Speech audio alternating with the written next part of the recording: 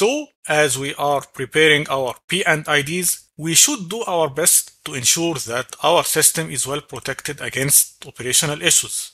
We have seen how this is implemented in previous videos by ensuring a fully rated system by specifying the worst design conditions.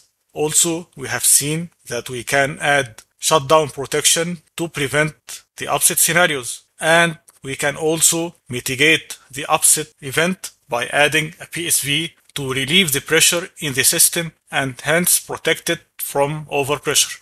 However, applying all these concepts to every piece of equipment and to each portion of the plant would require a very exaggerated cost. If we consider exaggerated design conditions, we will end up with equipment with much greater thickness and with heavy foundations, which can heavily affect their cost. If we consider all protection instruments, PSD systems and shutdown shall all be considered as SIL 3 and shall be added to every portion of the plant. This will also be very costly. In addition, there should be some room for operator intervention in order not to shut down the plant for unnecessary scenarios, which means less production and less profit.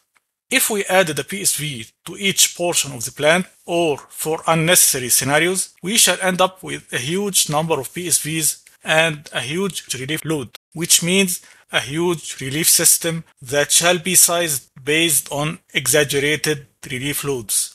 All this means not just higher costs, but even a greater burden on operators to maintain the PSVs or the instruments or shutdown valves. In some cases, they may be a source of operational issues themselves. For example, a shutdown valve may close in a position that causes disturbance to the process. Unnecessary ESD protection actions may paralyze the operators and make their mission to operate the plant more difficult with no strong justification. A PSV may also leak or open at a pressure that is less than its set pressure if the PSV wasn't well calibrated, which shall introduce an unnecessary process interruption. That's why the process engineer should always try to optimize and balance plant safety, cost, and operability. However, it's always important to ensure that all upset scenarios where we are afraid of an accident or some kind of damage to equipment are well addressed and that the plant has enough protection. That's why in most projects a hazard and operability session, or in other words HAZOP, is conducted.